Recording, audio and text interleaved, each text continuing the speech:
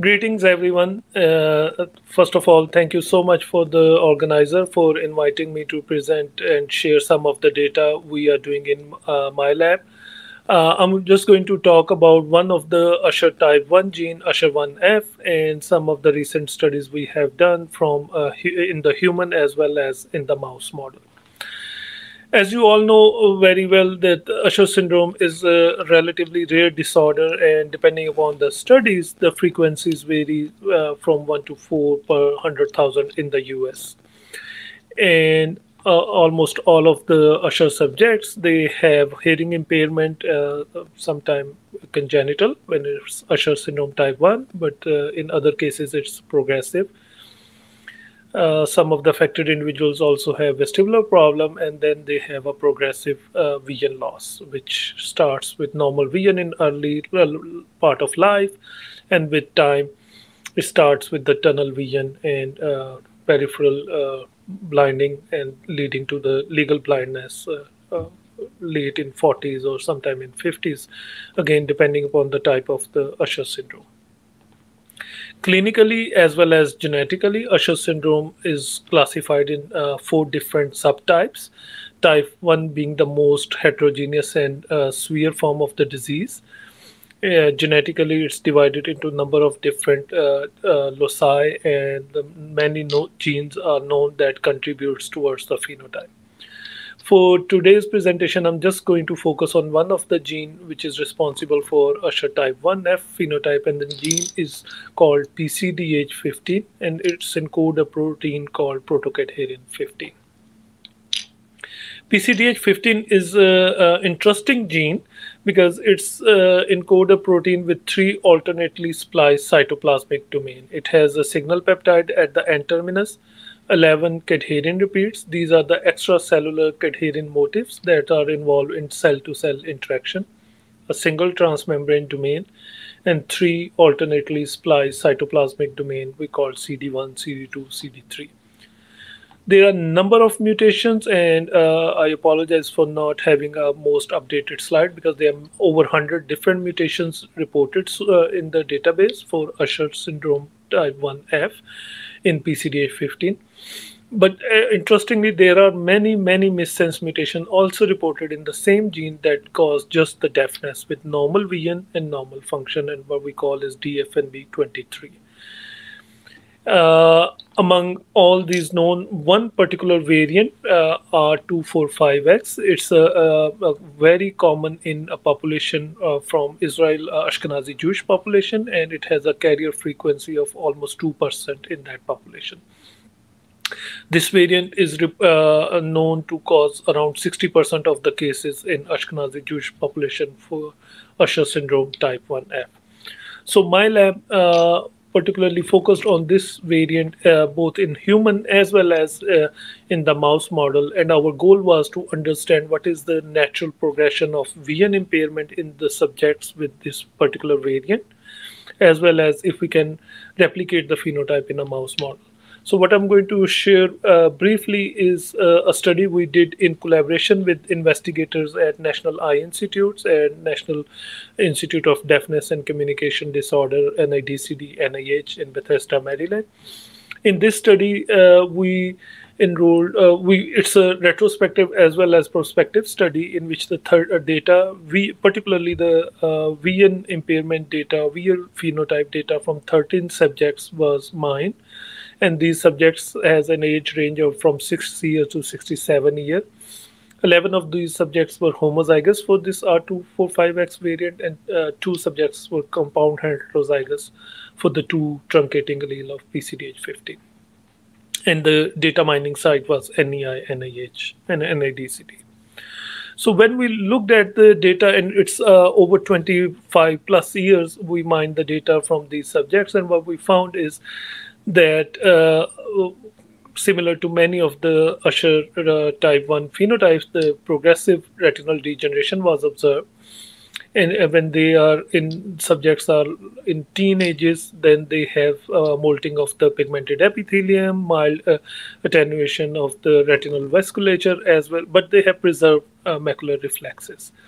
With time, they start developing extensive pigmentations issues around the periphery of the retina. They have severe attenuation of the retinal vasculature. They started developing the macular atrophy, and optic pallor nerve head was observed. And similarly, with age, the phenotype becomes much severe. Advanced degeneration of the retina observed, extensive pigmentation issues, as well as macular degeneration was observed in these subjects. When we looked at, there is a variability both among the subjects with the same variant as well as between the eyes of the same individual. And this is just a representative data from one affected individual over 12 years of time between right and left eye. And you can see the macular atrophy is variable, like at 38 years of age, the right eye doesn't have much atrophy, but the left eyes show a severe atrophic macula, which progress much further over 12-year time point. Details of these studies have been published last year in eLife. So just for the sake of time, I'm just showing the representative data from that. When we look at the visual field in these affected individuals over ages, what we found is in early teen age, they have pretty intact visual field, which progressively decline. Similarly, their visual acuity is becoming bad over time, declining over time. And while they are in like their 30s, 20s or 30s, they have pretty intact retinal function. And when we plot this on a survival curve, what you can see is there's a rapid decline after maybe late 30s, early 40s. There's a rapid decline in their visual field and visual acuity. I should point out that our sample size is only 13 affected individuals. It's not very large, but yet it's a reasonable size to predict that there is a reasonable time of window of opportunity, what I call is window of opportunity to intervene with therapeutic options and to protect or attenuate the progression of vision impairment in these affected individuals. So and now in collaboration, Usher1F Foundation in collaboration with FFB is actually doing more comprehensive natural history study in patients with USH1F phenotype, and the study is enrolled as USH1F in clinical trial, and encourage all of you to look at that study and consider participating if you know someone segregating the variants in PCDH15. What we want to see is if we can replicate this phenotype in a mouse model, because we want to use those animal models then for therapeutic interventions and eventually developing therapies for human subjects affected with PCDH15 variant. So what we did is we introduced the same mutation R245X in a mouse model, and in the mouse this variant is R256X rather than 245. There's the ortholog position is 250 rather than 245. And similar to other mouse model of PCDH15, these mice also have hearing deficit by birth. They have severe vestibular problem. But for the sake of time, I'm just going to focus today on the vision impairment in these mice. We assess their vision function using a physiological assay called electroretinography, where you provide a light stimulus and measure the electric activity of the retina using electrodes put on the eye. Similar as we do in a human as well. And the electrical activity is grouped into two different waveforms, A wave and B wave. And roughly the A wave is recording the activity of the photoreceptor area, while the B wave is recording the activity of second order neurons, bipolar cells, and downstream cells in that. So when we looked at the A wave and B wave amplitudes in our PCDH15 control mice, shown here in black, the amplitudes were normal, both the scotopic A wave and scotopic B wave, which is like measuring the activity in dark. as well as the photopic response, which is measuring the activity in light, and compare them in the age-matched mutant. The PCDH15 homozygous mutant have significantly declined A wave, B wave amplitude, as well as photopic B wave amplitudes as early as P30. And then over time, this this difference persists, and the mutant mice have attenuated amplitude throughout their development and adult ages. And even as old as 1 year old mice don't show the attenuated ERG amplitude, both scotopic and photopic, suggesting that indeed the retina in these mice is not functioning normally. However, we compared to human, we did not find any retinal degeneration in the mice on C57 black 6 background, which is not surprising because other PCDH15 mutant mice and many of the other Usher1 mice don't faithfully mimic the retinal degeneration phenotype on the black 6 background.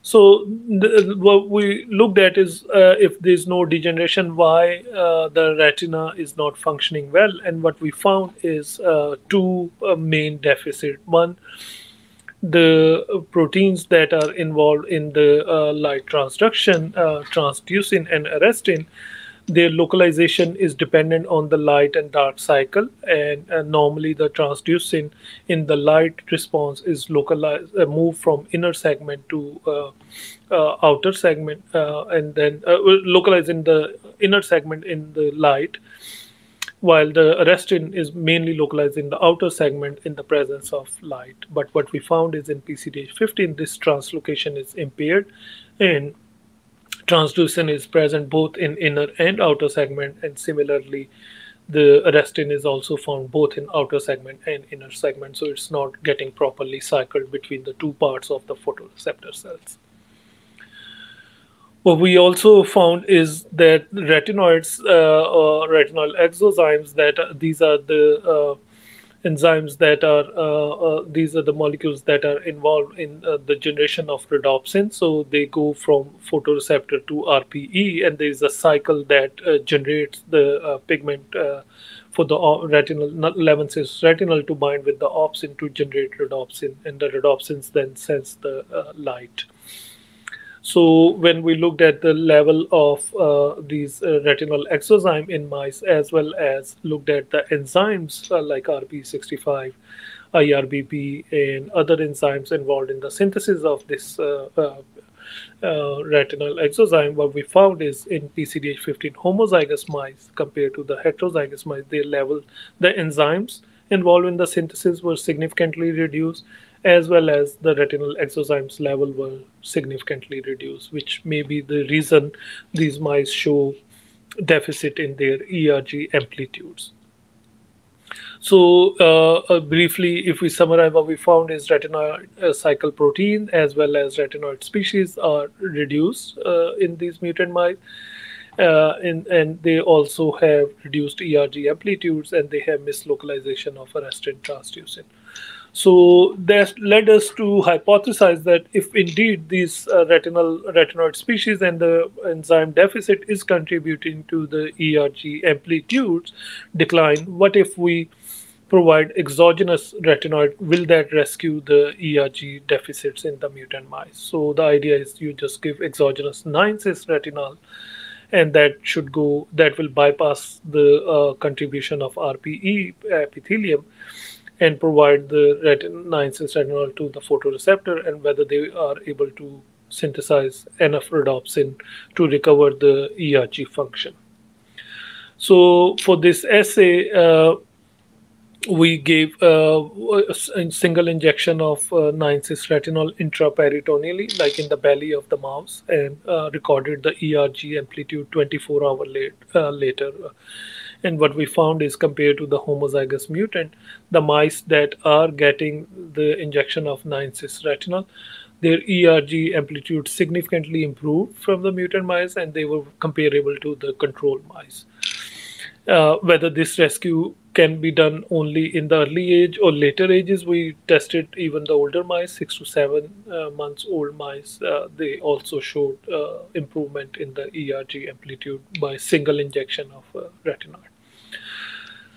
So the next question was whether this rescue persists over time. So for that we gave injection and then measured the ERG amplitudes 1 day post injection, 1 week post injection, and 2 week post injection. And what we found is 1 day post injection and even 1 week post injection, the amplitudes are improved or rescued, but by 2 weeks of injection, the ERG amplitude start declining again, suggesting that this single injection is sufficient maybe for recovery for 1 week plus, but not up to 14 days. However, there's a caveat. The 9/6 retinol we can use in animal model studies, but we cannot use it in human for many reasons. And good thing is there is a 9/6 retinol acetate which called QLT091001 or zeoretinol. And it has shown for other diseases, not for Usher syndrome, that it has no gross effect, and it shows significantly improved ERG amplitudes in patients with RP65 deficits or disease called label congenital amaurosis. So now what we are doing is in collaboration with the company that have these compound, whether we can access those compound and test them in our mouse model first, and eventually design a human clinical trial for Usher1F subjects, with the hypothesis that similar to the mouse model, this compound will improve the VN function in Usher1F subjects. As an alternate, we are also working with Professor Yeagel's lab at Sheba Institute, Tel Aviv, Israel, where they have synthetic 9/6 beta carotene powder or compound, and that powder is also kind of a derivative for these retinoids. And our question is whether if we give these compound to our animal model, whether it will improve their ERG function or not.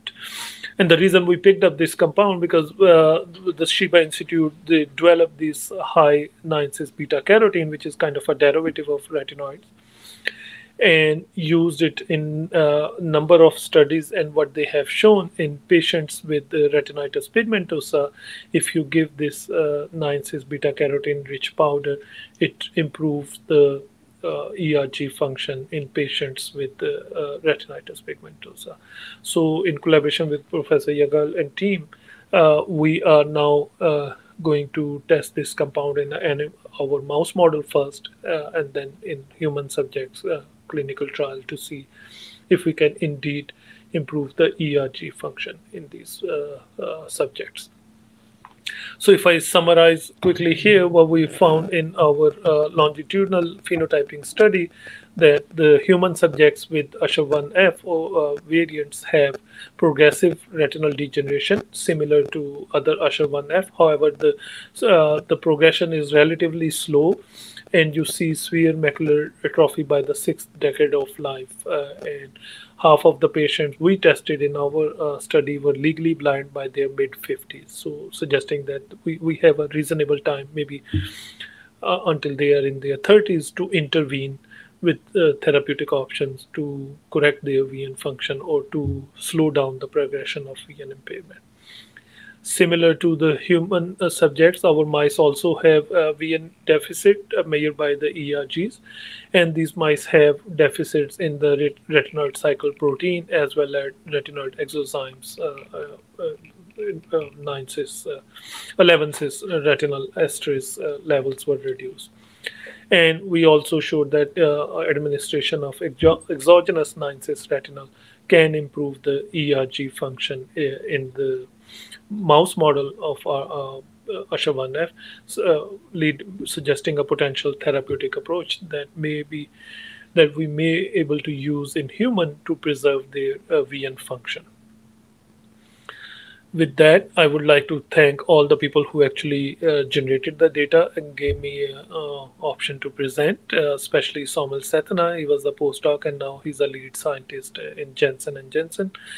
Seher Riaz, a graduate student, worked actively with Somil on this project. Arno Gizi, phenotype, the ear part of the as my collaborator from NEI, Wadesen, and Tom Friedman, particularly for the human natural history study, and my ongoing collaboration in Shiba Institute with IFAT and Dr. Yagel, Professor Yagel, looking at the beta carotene dye. The special thank to USH1F Collaborative for all the funding to support the project in my lab, and the natural history project was supported by NIDCD internal funding to Wadesen and Tom Friedman. Thank you so much, and I will be happy to take any question.